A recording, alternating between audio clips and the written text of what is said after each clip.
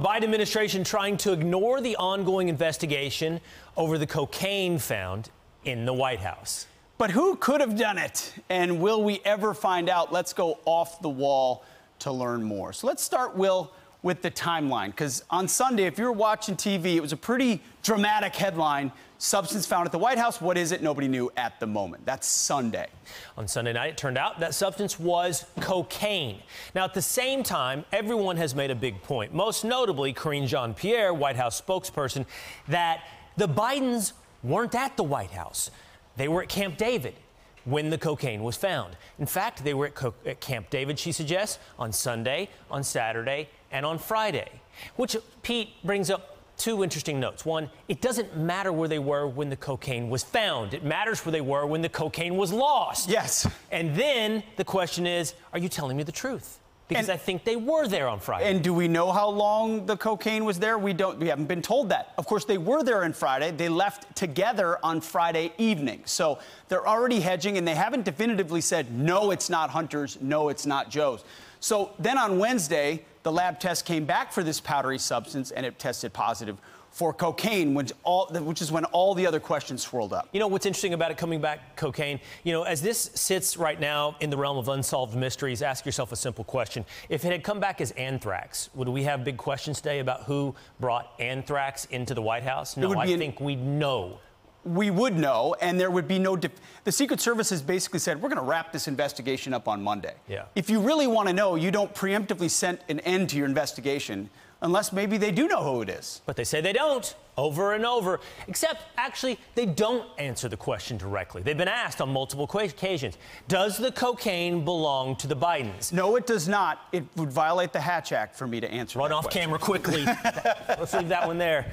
Or just say no, Karine Jean-Pierre. No, it doesn't belong to the Bidens. They cannot say no. This will be interesting because DNA or fingerprints, if it's in a baggie, which we're told it was, someone's handling that. And if it was in a cubby or an area where you leave your items, then presumably no one else was touching it. Or the multitude of cameras in the White House. Yes. From your office to this studio, Pete, I counted it the other day. You're in the vicinity of a dozen cameras, down hallways, in different rooms, to get here. That's scary. And this is a TV program.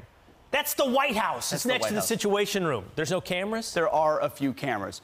So we're going to go now to the schematic of the White House, because there were multiple places, there were reports of where this was found, and it kept changing, Will. It's a big place, but it's not a big place. And as you said, there's a lot of, wherever the substance is found is a definitive point, yet each time it's been shifting. It's moved, the story of where the cocaine was found.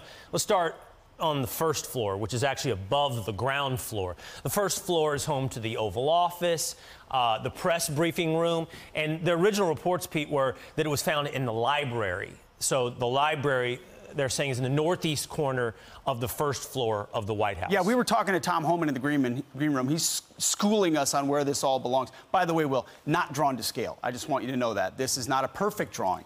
But the Oval Office is, if you're entering the White House, let's come over here.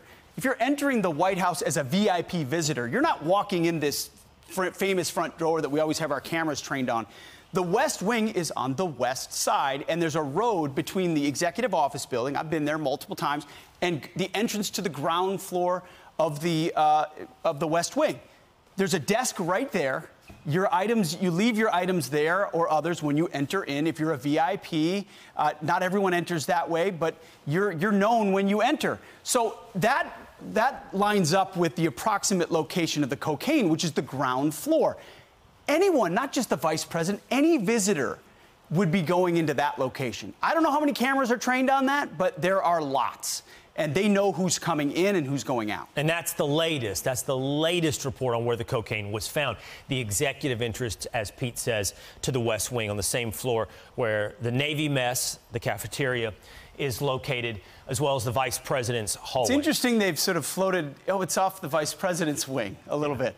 Are they trying to schlep yet another thing off in that direction? They already tried to throw it onto the construction workers working on the Situation Room, just a few steps away from where you check in and the coke was found. All right, let's take a look at how serious is this? Cocaine is a Schedule II controlled substance, the possession of which would, I assume, a misdemeanor, but, you know, It's coke. That cocaine also not to scale, okay? Oh. That would be a lot of coke. Scarface. Scarface in the White House. There's a little bit that they found there. It would be a misdemeanor of it as well. It's interesting to note that Joe Biden wanted to add criminal penalties in 1991 for the possession of cocaine. He's disavowed that statement at this point. But you'd get 180 days in jail potentially, or a big fine as a result.